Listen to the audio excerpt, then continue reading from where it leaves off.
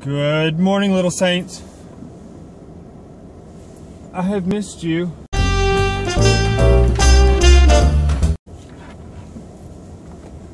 These last couple of days, I've been homesick.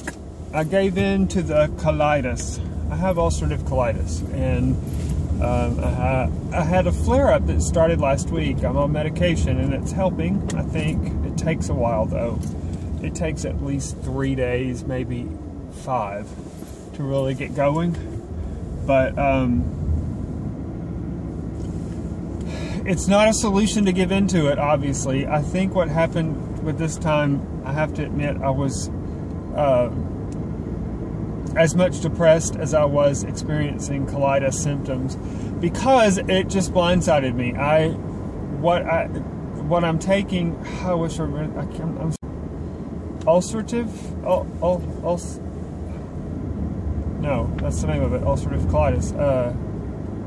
Anyway, prednisone, but it's specially coated, so it only it stays in your system until it coats your colon. So it doesn't really go into your bloodstream, but the prednisone is delivered right to the ulcers, is the idea behind it.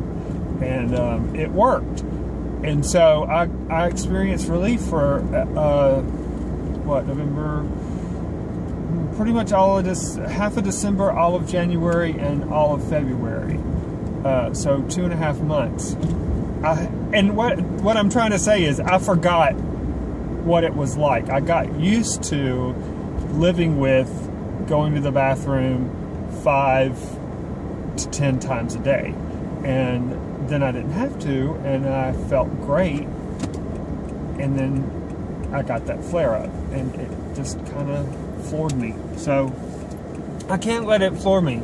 Just because I get a break doesn't mean I'm cured, and I have to live with it. So, and I can't just shut down.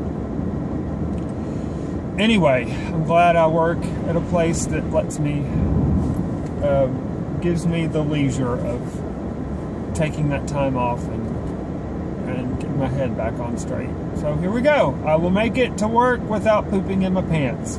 That'll be a good thing, won't it? Promise if that ever happens, I won't show you on Commute Cam. Swear. Though I will talk about it.